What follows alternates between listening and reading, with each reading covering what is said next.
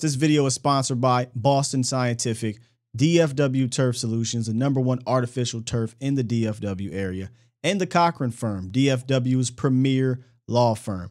Be sure to click the links in the description for all the information that you need. Van Quinn in the first word talked about, how to deal with this injury situation in regards to LVE, how it affects Micah, and if it's wearing Micah down, playing defense end.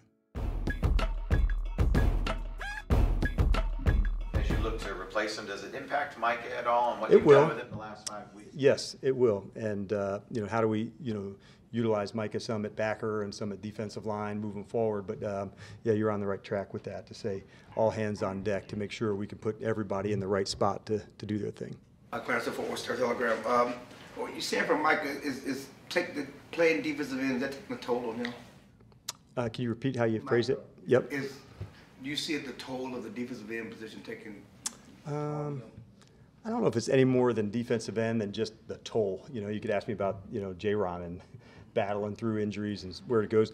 It's probably, for all the players at this point, a function of, hey, we're still, on the back half of the regular season to go. But there is more chips and things that could come up. But at the same time, he's really playing relentlessly. So I would say I haven't seen any sign of him, not with his speed or with his instincts to use them. So all of that has been really good.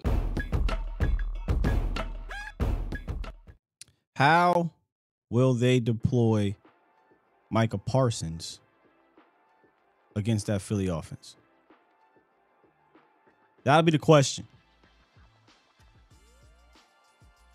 I would love, he's not going to answer that, right? But, sometimes when you're walking around there, you run into a coach to walk off, you can get a little something. I'm hoping that somebody down there, Haley, Aisha, Pat Walker, one of our folks, right? They can, hey, man, what you thinking about Micah Parsons this week? He don't play linebacker, gonna play defense. Because he played more linebacker in that game, and obviously that was one of the games there was struggles, right? They did a lot of misdirection and whatnot, and that's a tough offense to deal with in regards to misdirection. But without Jalen Hurts, does that change? Or are they more adamant at putting him at linebacker? I'm not brushed up on all things Eagles and their scheme and whatnot, and Nick Sirianni, offensive coordinator, but it feels like they do play fine mouse and house.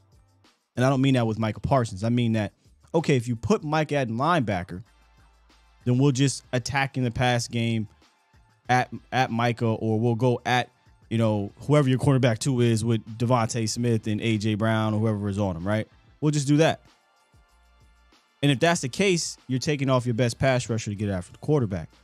Or if they put him at defensive end, now we'll just send 330-pound tackles and guards at him and just take his legs out and run away from him. Because he's only one person. So I think in this game, man, I think DQ is going to have to play some really good chess against this Eagles scheme, because they got caught last time. They got caught.